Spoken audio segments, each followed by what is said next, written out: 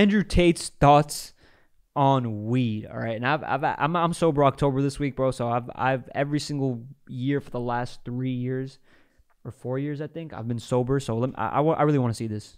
Good organic weed one time and just sit there. No, I don't want. The reason I've never tried drugs in my life, I've never tried cocaine, I've never tried weed, I've never tried steroids, I've never tried anything in my life ever, is because I know I'm gonna like it. Yeah. So it's just like, I know if I smoke that, I'm gonna want it. But you have self-discipline. I do have self-discipline, but I also live in a country where that shit's completely unacceptable. Yeah, that changes. I live in that Romania, changes right? So in yeah. Romania, if you get busted with that stuff, you're in big trouble. It's kind of like here. Oh shit. Okay. That makes sense why he really doesn't smoke. But I guess he also hasn't really. If he truly, I don't know if I really believe that he hasn't really ever smoked. But I guess you know what I'm saying. I guess, but that don't mean you can't be self-disciplined with it. But I agree that. I don't know if you said it yet, but you are definitely way more intelligent, way smarter, way more aware and focused of what you're doing when you're not smacked as fuck, bro. All right? And if you do it every single day the way I do it throughout the entire year, you're losing a lot of time throughout the day where you could be focusing on something else at a higher rate. Kind of like a computer, bro. Your RPMs are going up when you're not smoking. So that's what I would agree with. And it's just like, you know, I've gotten this far without it. Yeah. It's kind of, and also when we talk about happiness and the things we were talking about earlier, I actually genuinely enjoy being stressed and anxious all the time. I enjoy it. I don't want to relax. I like that I woke up at 7 a.m. It's now 11:30 p.m. and I'm at my desk screaming at my staff, typing away furiously. That's just how I live my life. I can't think of times I ever truly relax. And then this is how I got ahead. And then you get ahead and then you want to stay ahead. Yeah. You know, so it's kind of just like the anxiousness is like endless motivation for me. There's always something to do. There's always work to do. There's always something that can be done better. I can't imagine a relaxed me.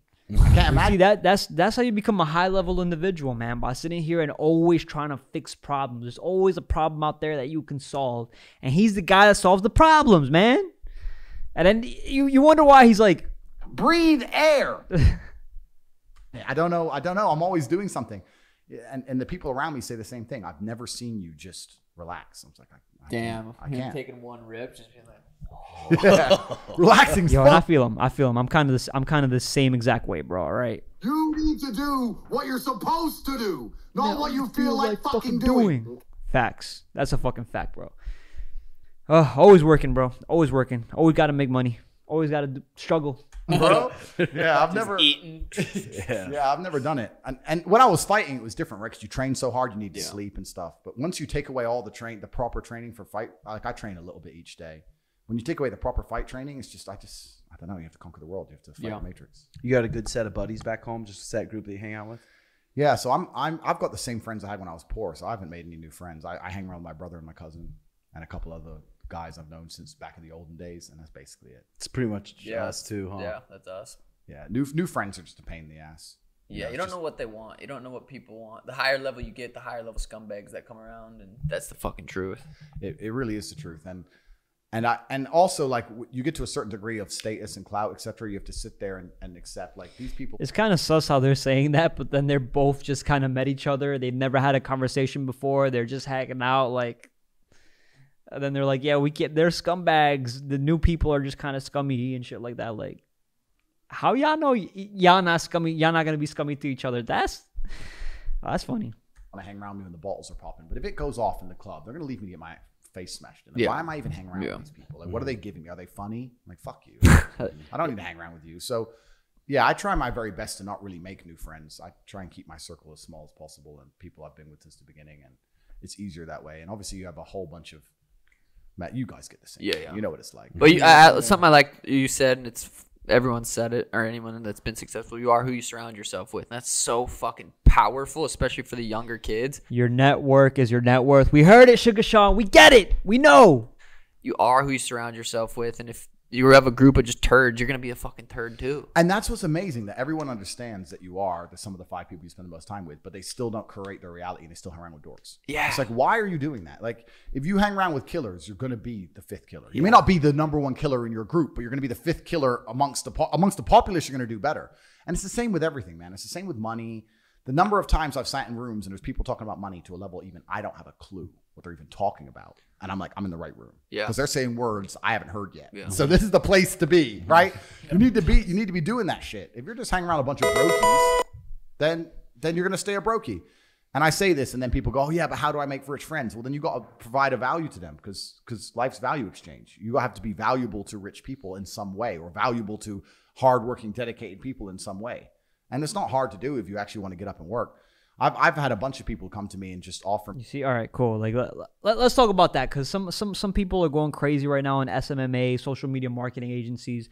All right, and this is where I sit here and I always tell people, all right, it's like, yo, if you're sitting here watching YouTube and consuming content, especially if you watch one person over and over and over and over again, how can you be of value of them? All right, figure out how to clip their things, how to put captions behind it, and how to work TikTok and post these things. Post the most valuable pieces of information that they sit here and tell you because that's worth something to them. And they're willing to pay you for that. And you're going to watch it anyways. And that's how you be very, very, very critical with what you're paying attention to. So, you know, that's a way to make money. That's a value towards somebody sitting here watching right now. Things like, hey man, or just your skill set, man. Like anything. There's so many different things, bro. You really just gotta think about throughout your day. What are the things you utilize? What businesses do you consume from, and how you can help those businesses? They still need to grow, and there's still money to be made within that growth. Just take photos of your cars. I'll make an Instagram page, and I'll make a big page of all the photos of your cars. You don't have to do anything. I'll be like, all right, cool. Now he's in my inner circle, right? And I'm worth a bunch of money. If you would just come to me and go, hey, bro, teach me how to make money, I'm like, who the fuck are you? Mm-hmm. So it's like you have to find a way to provide value to people. But I also, and I don't want to be negative or pessimistic. I also really, truly believe a lot of people are exactly where they deserve to be in life.